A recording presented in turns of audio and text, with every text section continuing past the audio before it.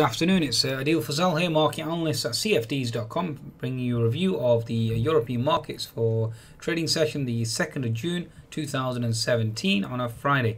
Please be sure to visit TradeSignal, signals market updates from leading providers at www.tradesignal.com. You can download the app at the Google Play and the Apple App Store. Okay, so we have a stellar rally on our hands. Certainly seems to be very strange in terms of the climate change, conundrum at present. You have Mr. Trump. Well, everybody knows he's a bit of an idiot, but obviously he's done another idiot at task and certainly exited from the Paris Climate Change Agreement, which to his own, shall we say, IQ level. I mean, I know it's already low, but this is even lower than that. Okay, and it certainly seems to be the normal imbecile act that he usually does. So nothing new really there. If anything, he's taking America back to the Stone Age. He wants to embrace coal when everybody else is embracing wind and solar, and obviously it seems like Mr. Musk is upset as well. He's certainly and all the people as well, Mr. Mayor Bloomberg as well, and even the actual state that he certainly quoted. That state in and of itself certainly has rejected him as well. So it certainly seems like America is going backwards. America last policy as opposed to America first policy. So he continues to shoot himself in the foot, which I think he's accustomed to now, to be honest with you. It's just a matter of time before he gets impeached and this nightmare is over. Nevertheless, we're dealing with it at present, and we have to see what the actual outcome and the ramifications of that are. My understanding is that the ramifications are extremely negative. Okay, certainly extremely negative. That's how I would interpret it. Okay, from my understanding, the markets have certainly rallied, even though oil prices have fallen below $47. Okay, oil prices certainly are the ones that are being hurt the most, and that's because obviously deregulation. Deregulation in the commodities sector means basically it's a free-for-all, increase oil supply, increase obviously shale. And it certainly seems like the commodities sector certainly is being hit, which in turn obviously is creating deflation, because as we already know, oil equals inflation, and if oil is moving lower, then you are looking at deflationary policies going forward. So certainly interesting thus far. Okay, interesting to say the least. Either way, stock markets are enjoying it, they're loving it. Okay, auto sector obviously is moving higher. The travel sector to a large extent obviously certainly enjoying it as well. And obviously with oil being down, it is a potential stimulus. But what's the detriments? I mean, it certainly is a cause of concern. I mean, the latest headline here: oil slide below 47 as withdrawal from climate deal sparks supply concerns. Losses deeper for oil prices and Friday with crude oil falling 47 as riding US production and President Trump's withdrawal from the Paris Climate Accord added to concerns of a persistent supply glut. So again, losses on Friday extended late afternoon Thursday, which more than reversed gains triggered by a bigger than expected drop in US inventories.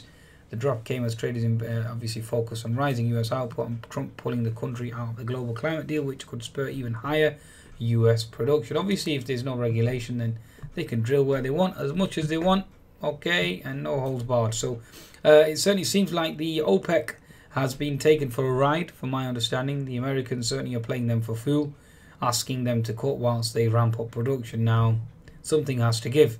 Okay, will the Russians sit back and watch oil prices slide? I don't think so. Will the Saudis sit back and watch oil prices slide? I don't think so. So again, this is isn't looking good. Let's put it that way. It certainly isn't looking good, and it isn't looking good for the FTSE 100. Nor is it looking good for the oil producers, which again are heavily weighted in the indices sectors. Okay, so that certainly is a status quo at present. Okay, so add in the fact that you have the Nikkei breaking past the 20,000 level overnight. It certainly seems like we are looking at a party here with regards to the Nikkei. If I bring up the Nikkei here, you can see we broke higher. That's one of the reasons why the US markets certainly are very bullish. You are looking at 20,900 or 21,000 next. Interesting to say the least. Let's just bring up the USD/JPY. USD/JPY certainly has been weak, has certainly held resistance. Okay, as you can see here. And you are looking for risk aversion. It certainly seems like the market's extremely overbought at present. Okay, so that's the status quo. In terms of European equities at present, where do we sit? The FTSE up 30 points, the DAX up 203 points, and that's impressive. And that's mainly led by the auto sector. CAC up for 40 points, FTSE MIB IBEX stock 600. So again, a breakout on the German DAX. In terms of economic data today, let's just quickly go through this for you. UK construction data certainly coming in better than expected. Eurozone PMI, price, or should we say inflation, certainly coming on the weaker side, thereby helping European equities to a large extent. Okay, China certainly was more or less flat overnight, so that's certainly something worth noting. Although the Nikkei is certainly moving higher. Now let's look at the actual German DAX here. Daily chart of the German DAX certainly into double top. Okay, we have paced through it. We'll see whether or not we can put in a topping tail there. 60-minute chart certainly paced through and broken through that double top as well.